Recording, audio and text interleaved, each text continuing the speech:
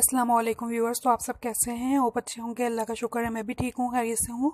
और अल्लाह ताला से ये दुआ करती हूँ कि अल्लाह ताला हम तमाम लोगों को अपने हिफ्ज़-ओ-अमान में रखें, आमीन। और करते हैं वीडियो स्टार्ट।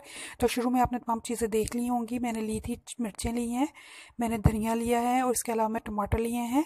तो ये तमाम चीज़ों को मैं अच्छे से ग्राइंड कर लूँगी। मैं पुदीने, धनिया, मिर्चा, टमाटर इनकी चटनी बनाने लगी हूँ। तो ये देखिए मैंने थोड़ा सा इसमें पानी ऐड किया है। तो पानी ऐड करने के बाद इसे मैं ग्राइंड कर रही हूँ, क्योंकि पानी इसलिए डालना ज़रूरी होता है कि चीज़ें जो सी अंदर मूव नहीं करती। अगर हम इसमें पानी डालेंगे तो तब ही ग्राइंड होंगी। इसमें मैंने जो सा बचा हुआ थोड़ा सा पुदीना और धनिया है वो और डाल दिया है। तो अब इसमें मैं नमक ऐड करूँगी और साथ में इसमें ज़ीरा थोड़ा सा ऐड करूँगी और फिर दोबारा इसे ग्राइंड करूँगी।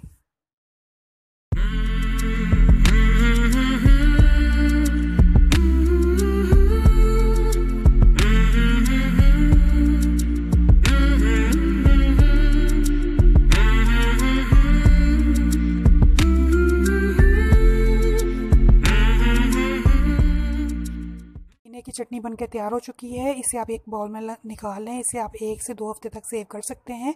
इसके अलावा इसे आप दही में मिक्स करके खाएं रोटी के साथ, या आप वैसे ही चटनी सालन के साथ ले लें, या वैसे चटनी के साथ भी अगर आप रोटी खाएंगे तो बहुत ही मज़ेदार लगती है और हाजमा जो सही से सही रहता है।